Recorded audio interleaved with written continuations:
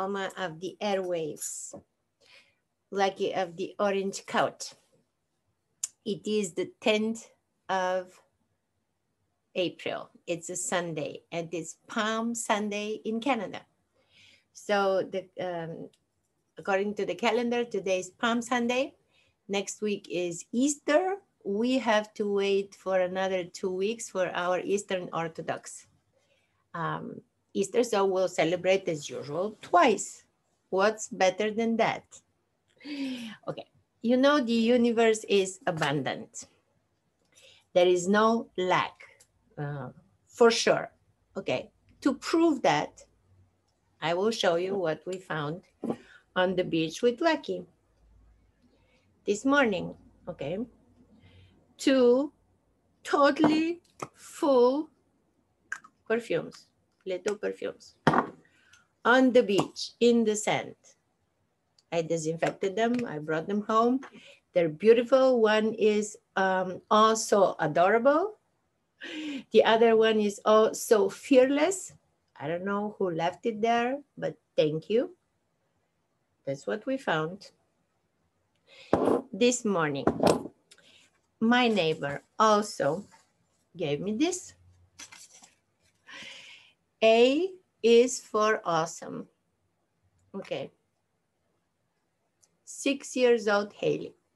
What can I say? The universe is abundant. Somebody said lately, and he was a medical professor.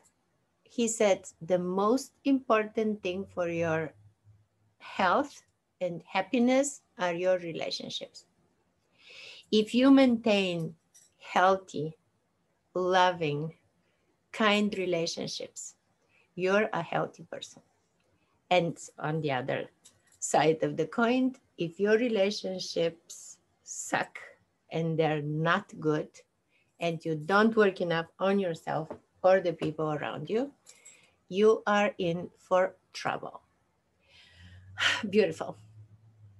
I will read you my Zen story, of course, today. And it is called Not Dead Yet.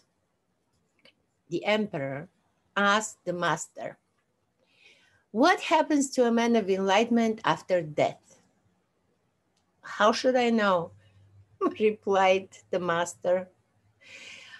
Because you're a master, answered the emperor. Yes, sir, said the master, but not a dead one. My Zen stories. Okay.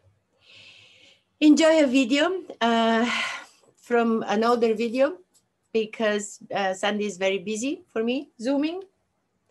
And we'll see you tomorrow. Tomorrow is already Monday, a new week begins, and conclusion of the week that just ends today. Life is beautiful. I have the feeling that we'll have the same conclusion next week.